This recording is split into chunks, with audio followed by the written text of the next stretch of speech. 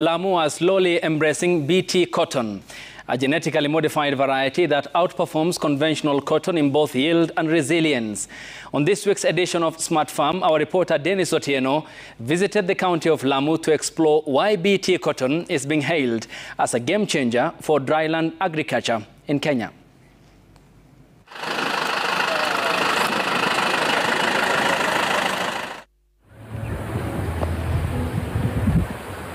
In the semi-arid lands of Mpeketoni, Lamu County, farming has long been a gamble against nature.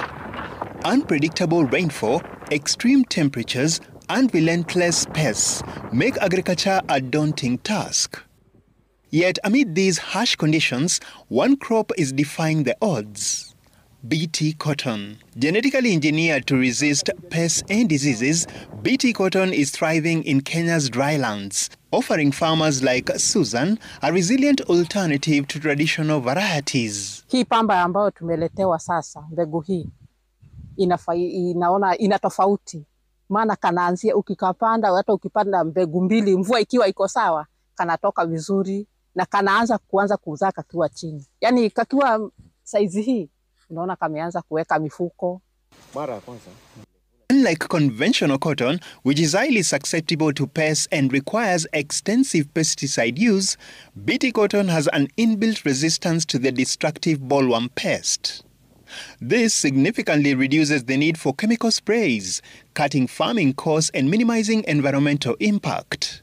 Iwapo utajua zile dawa ambazo ni muhimu kutumia, haitumii dawa nyingi. Kwa sababu si kama zile dawa pamba nyingine tulikuwa tunasumbuliwa na wadudu wengi.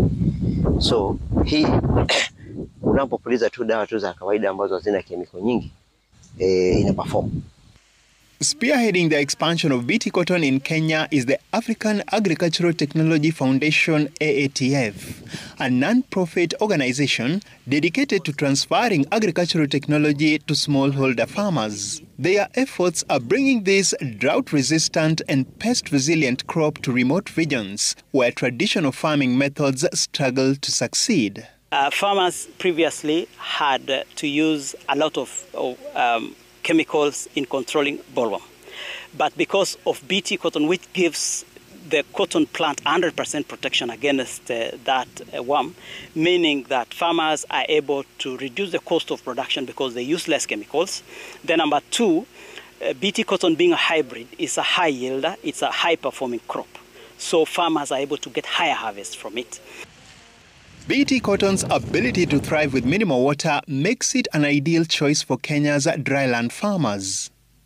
As extreme weather patterns become more frequent, more farmers are turning to crops that can withstand these challenges while ensuring steady yields and improved incomes.